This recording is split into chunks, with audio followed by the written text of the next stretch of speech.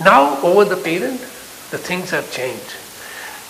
Long protection, parks, awareness, even the animals understand. They tolerate presence of human beings, tolerate presence of vehicles, noise, all this. This has all changed. Now all these heavy equipment, film, cameras, is a big revolution.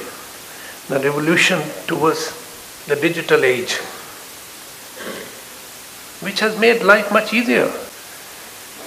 Now, equipment, you just lift your camera, aim and shoot. It takes care of focus, it takes care of almost everything. And even if you make a mistake, you can rectify it later in the post-production, recompose it, frame it and all that.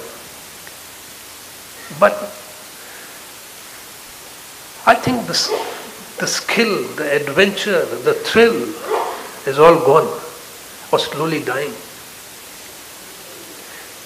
How much can you shoot if the tiger comes and sits about 5-10 feet away from your jeep like in Ranthambore?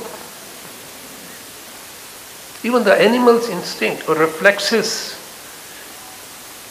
have gone down. But it's not the case everywhere. I mean, I'm just talking about particular area.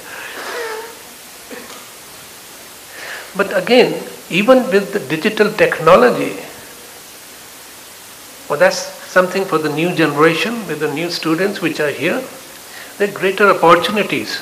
Unlike what we struggled for a long time to bring our work onto the screens, they have much better opportunities with smaller, cheaper options. They can make films and come back to festivals like Vasundhara or any other festival to showcase their work, their talent.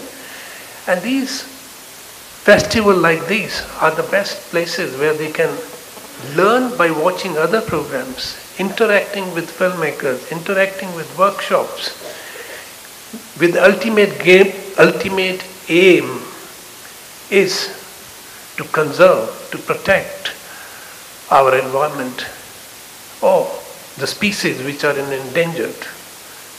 I think that's the message what we all are trying to convey. It's very sad to see the destruction which is going on all around.